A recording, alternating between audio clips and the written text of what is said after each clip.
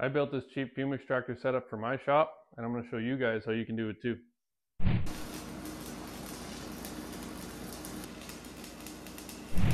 So to give you a quick rundown, I built this all with aluminum square tubing, 1 inch I believe, and a piece of aluminum pipe here.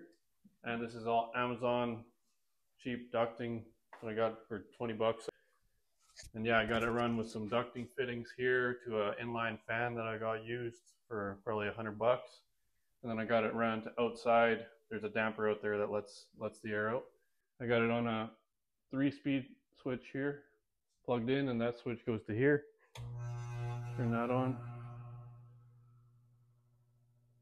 You get the idea. So yeah, now you guys can see how I made it. Thanks for tuning in. So here I am cutting the duct that goes through the wall for the fan so I can keep it real tight and be able to screw it right into the wall there. And then now I'm building the base for the arm. So I'm getting the plate all set up, welding these studs on so that I can bolt these bearings on, marking them out there. Cut them down, weld them up. These are called pillow block bearings, by the way. You can get them on Amazon. I like to TIG weld everything and just find it way easier, way more control. And less smoke in the shop, so that part's nice. Drilling all the mounting holes here to mount it into the studs.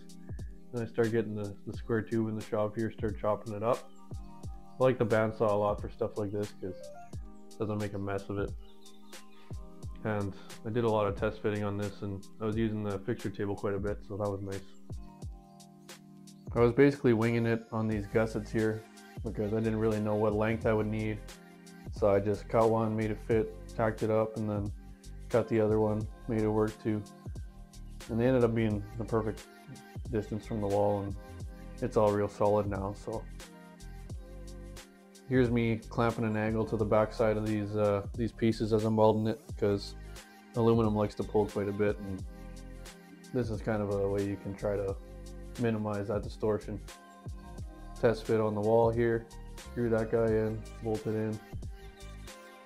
For this whole thing I kind of just built it as I went and put it on the wall, measure it as I go kind of thing. That's the easiest way I found to build something like this. Here I am drilling and tapping the tensioner bolts that I was showing you guys earlier. It's not the best system, just considering that I used steel bolts and tightening up on an aluminum pipe like that. It kind of digs into the pipe, so I would do a different system if I did it again. And I'll probably have to switch it out because it still kind of swings all over the shop, but live and you learn. Here's me making some bolts to mount these clamps on the main structure there. I ended up not having the right bolt side to make some. But yeah, now I'm starting to make the pivot points for the main boom there. Aluminum's super easy to drill through, so that was kind of a nice treat. Cut it to size and then weld these lugs on. Position tack everything just to make sure it all fits and works good.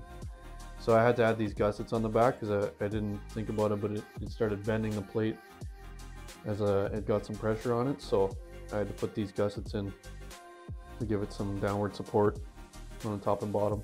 And now it's real solid. So yeah, piece by piece, put it in, try it out, go on to the next one. So now I'm cutting the rest of the pivot point lugs, drill them all out, make it nice and easy, cut them all at once. This saw works awesome on aluminum. It cuts it just like wood. You can use a wood saw too. A lot of people don't know that.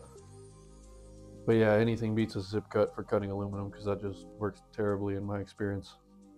If you paid attention in the first part, you notice that I don't have that drill press anymore.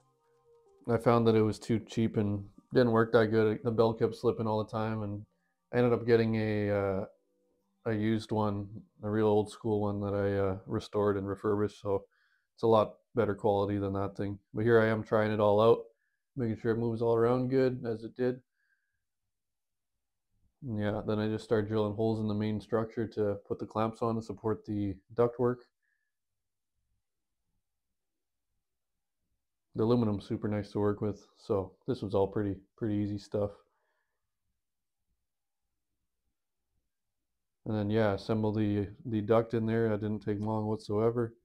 Cut it, then mount it to the end cap there, and now here's a video of me using it. So thanks a lot for watching, guys. Let me know in the comments what you enjoyed. If you got any questions, just don't be afraid to ask. And yeah, like and subscribe. Talk to you guys later.